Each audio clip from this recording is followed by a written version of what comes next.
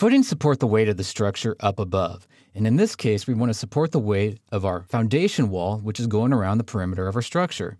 In order to do this, we can either do it inside of a plane view like we're currently in, or in a view that I prefer is the 3D view. So let's go ahead and go into a 3D view and try to place them inside of that type of view. So up here, click on the little house, and this brings us into our 3D view of our structure. Now, if we're going to be placing a footing, I usually like to zoom in just a little bit so we can see our entire foundation inside of the screen, and we can see the edges of our foundation walls. Next, we have this underneath structure. It says foundation, and we're going to select wall. This is going to execute our footing tools.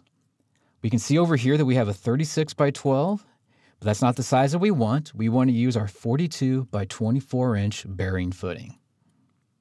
Once you do that, all you have to do is move your arrow over here, select on the wall, click, and it'll automatically put a footing on the underneath side of this wall.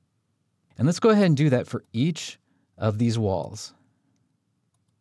And we can see how it's placed them underneath the walls, and it's automatically cleaned up on themselves here at the corners.